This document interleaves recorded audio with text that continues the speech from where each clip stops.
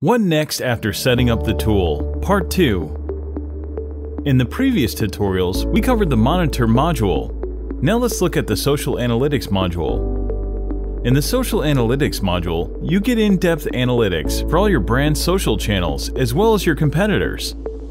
Social channels can be added by clicking on the Group Settings option. Do check our settings video for details on how to add your social channels to your Konnect Insights account. To access the Social Analytics module, click on Social Analytics next to the Monitor tab at the top. Once the social channels are mapped from the settings page, you can see analytics reports for Twitter, Facebook, YouTube, and Instagram.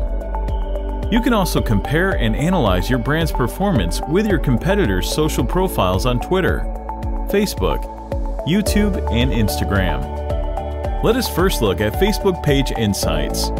This is a Facebook Insights report for the Konnect Insights Facebook page. Here we have selected a date range of over 3 months. You can choose a different date range from the date range selector at the top right. Now let us look at Facebook Insights report for a sample brand page. Here we have selected a date range of the last 30 days.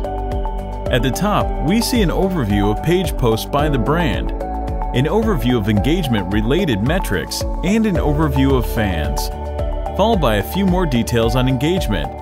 As we scroll down, we see loads of metrics that are primarily divided into reach, impressions, fans, brand posts, videos, demographics, and comments. There are around 50 different charts for Facebook Analytics alone. If you feel this is overwhelming, you can simply go to Custom Dashboards and select only the ones you want for custom reporting.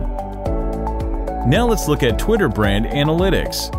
At the top, we see an overview of tweets, mentions, engagement, and followers. On scrolling down, you will see metrics such as engagement over time, some more charts around tweets, engagement, followers, most engaging users and influencers, best time to tweet, interfaces that you use to tweet, word clouds, and sentiment-related charts.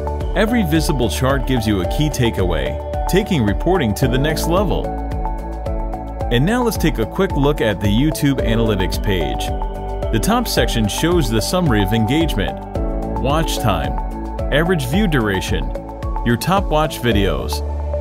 And finally, here's the Instagram Analytics page.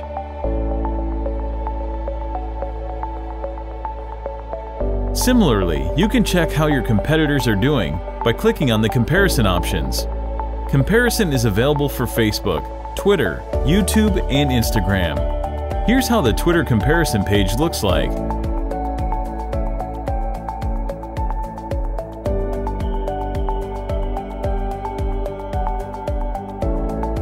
So that's all about the Konnect Insights Social Analytics module. Do leave us your queries in the comments section and subscribe to Konnect Insights for more such videos.